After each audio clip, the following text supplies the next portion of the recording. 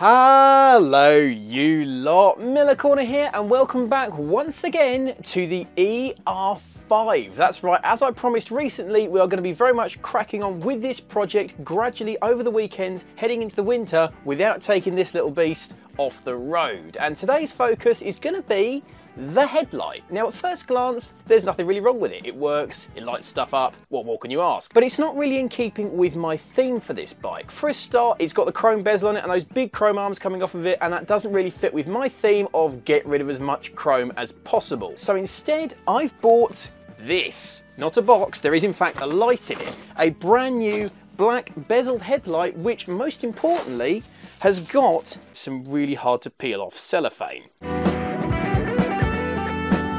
This is about the same size as a standard ER5 headlight, as you can see, but it comes with black metal brackets to hold it on. It's fully black bodied. I don't know if you can see here, it's got indicators that are LED built into the side of the headlight bezel itself, which is going to be a little bit more slick than having these big chunky things flapping around on the edges of the bars. So we're getting that one off, getting this one on, and then we're going to enjoy a cup of tea.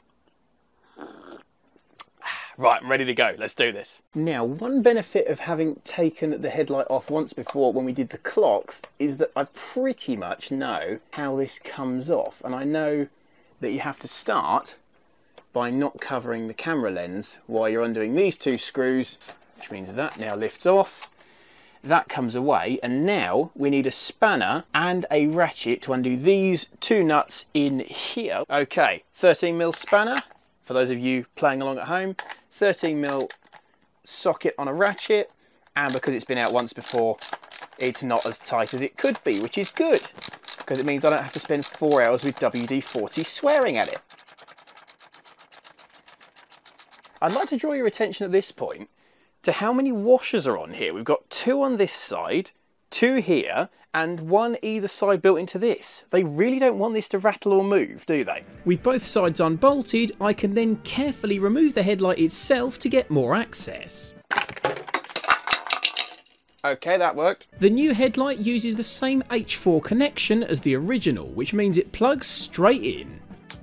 Ah, hey! Holy crap, it actually works. That's it, job done. We'll just leave it like that. We're finished, that's it, thanks for watching, have a good one, bye. You might be able to see the bird's nest of wiring in here, which you've got to try and get through a hole in the back of the headlight casing that's about half the size it needs to be. That, I don't actually know what that does. I think that's power to the light or something. This, I don't actually know what the hell that does. Wrestling the bird's nest of wires out of the headlight casing proves to be rather easier said than done. Grant me access. No, I've just pushed it more on now. Get out. Ah, no, ow. Yay, there we go. The horn wire is going through here, hooks round underneath and goes through the bloody headlight body. Why would you do that, Kawasaki? Why? Yes. Old headlight body, be gone. Okay, so now the old headlight body is out, we need to get these brackets out of the way. First, the LED indicators have to come off. With the nuts undone, the insulation tape is peeled off the wiring and the chocolate block connectors removed. Don't lose this bit of wiring, because this is the bit that connects up to the loom that tells the indicators to turn on, so you need that bit. I'm going to spare you having to watch me undo the other indicator, so join me when I've done that. See you soon!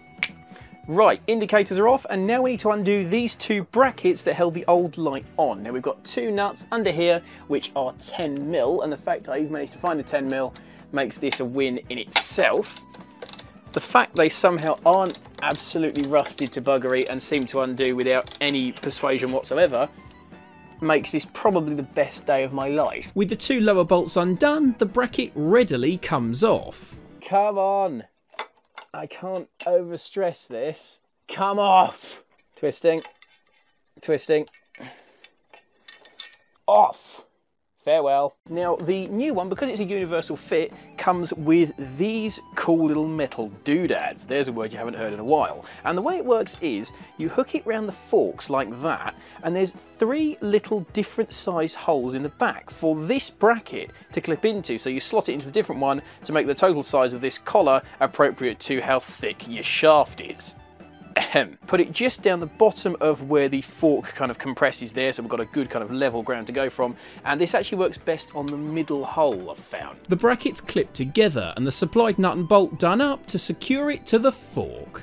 Because it's worth bearing in mind, it doesn't have to be totally rock-bustingly tight, because time you got another one there holding it on with the headlight in the middle to centralise it, this ain't going anywhere, and it certainly isn't going to rattle around that much. Now both brackets are fitted, the headlight back can be slotted between the two and then bolted in place, with surprisingly good fitment for a universal item. That, I'm not going to quibble over that, that is a pretty bloody good fitment out of the box. You don't want to go absolutely rock-bustingly tight with these, because you're screwing into plastic, don't forget, so tight but not, oh my good god, you're never coming out of anything ever type. I think, ladies and gentlemen, that housing is now on. Right, next it's time to get the indicators sorted, and because the bike already had those LED indicators on it when I bought the bike, it's already got a higher resistance relay in it so they don't flash too quickly, and now I just need to check what's the positive and the negative before we wire the new ones in. The easy way to do that is just click the ignition on, put the right hand indicator on, and then we need this power light, slightly crappy one but it does work, get an earth on the frame of the bike,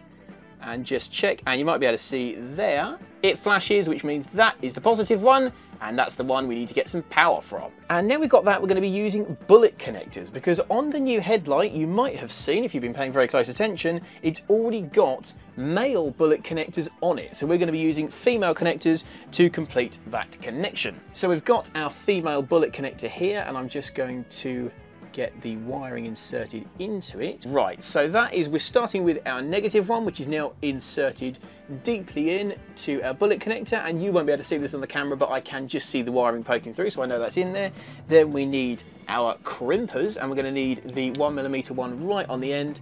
Just grab hold of it like that, and give it a good old squeeze just to mush it into place. And another one about there. And once you've done that, just give the wire a little bit of a tug on the terminal, make sure that ain't coming out anytime soon. Then do the same with the positive one, just to give him a good old hug, let him know we love him and we want him to stay. So once the connectors are crimped on and looking and feeling pretty solid, we want to make sure there's not going to be any liquid getting in there, water or anything else.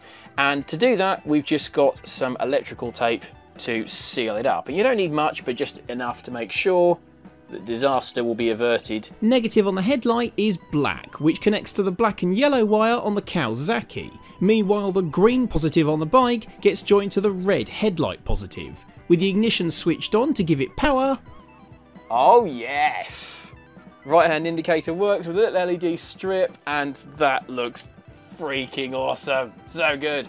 Now, the reason why we are not plugging in this yellow wire for either indicator is because this is actually a bit too modern for the Kawasaki, because what the yellow wire on these actually does, it's designed for if your bike triggers the indicators under hard braking. An immediate example I can think of with that is the new Honda Fireblade. In fact, if you brake really, really hard, like a lot of cars are starting to do these days, you brake really hard and it triggers the hazards to warn someone that you're stopping potentially for something like an emergency.